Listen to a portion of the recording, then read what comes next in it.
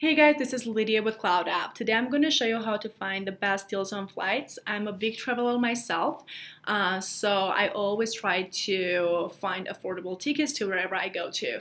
I personally like using Google Flights because it allows you to see a wide range of prices depending on a day. So we're going to go to Google Flights page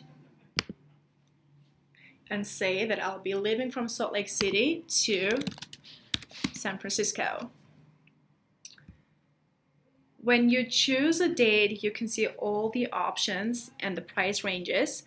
So if I were to leave on the 12th and come back on the 16th, my flight would only cost $117. So Google Flights makes it easier to book flights that are not super expensive, and it's always a good way to save up some money.